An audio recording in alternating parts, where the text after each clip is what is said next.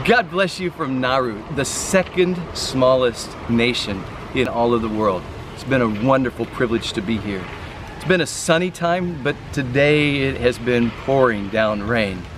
But as we've walked, it's been beautiful to see the beauty of God poured out in people's lives. Just the other day, we were approached by a group of 4 elderly men.